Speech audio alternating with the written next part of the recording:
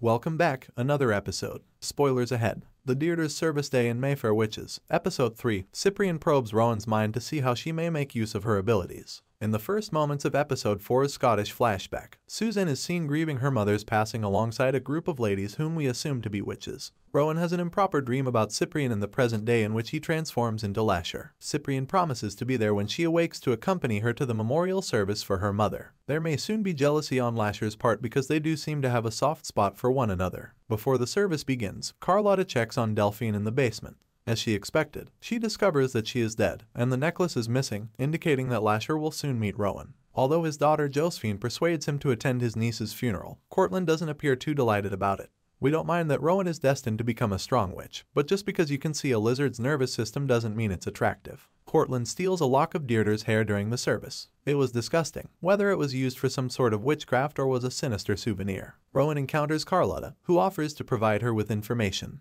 When Cyprian's organization identified the man who killed Deirdre as being possessed, Cyprian was forced to resign. Cyprian verifies that the man did indeed kill Deirdre and that he was paid to do so when he puts his palm on his face. But Lasher is in charge of his present behavior, and she ends up killing him. Carlotta also explains to Rowan the Mayfair's connection to Ellie and her friendship with them. She also reveals to her that Deirdre wanted her to be free from the Mayfairs despite her grief over losing her daughter. Rowan is also cautioned by Carlotta to be wary of those who praise Lasher. Rowan meets her extended family at the service, and it seems to be quite well known that the women have magic in their blood. Rowan is informed by Josephine that the house is hers and she is free to do whatever she pleases with it. Cortland is also introduced to by Rowan, who informs her that Lasher is a gift but adds that he is there to serve her rather than the other way around. Carlotta enters the scene as she sees Cortland and Rowan interacting, and as she and her brother argue, he informs Rowan about how Deirdre was handled throughout her childhood. As the visitors leave, Cortland tells his daughter in a hushed voice that Lasher is still inside the house. Episode 4 of Mayfair Witches. Explanation of the ending. What motivates Carlotta to try to kill Rowan. Cyprian worries about Rowan because his boss only wants him to keep her safe, but he feels he must do more than just be her constant companion and bodyguard.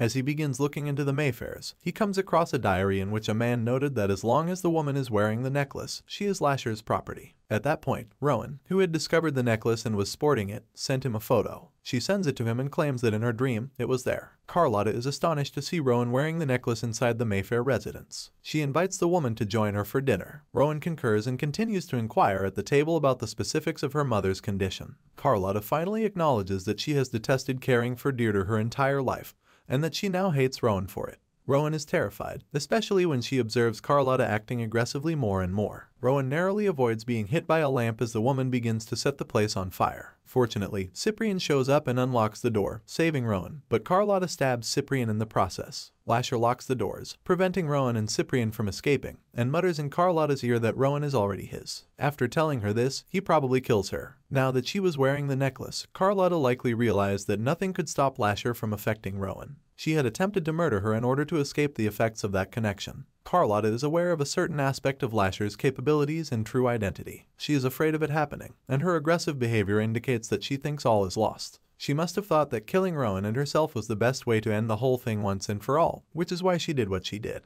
Only time will tell if she was right. Thanks for watching, and don't forget to subscribe.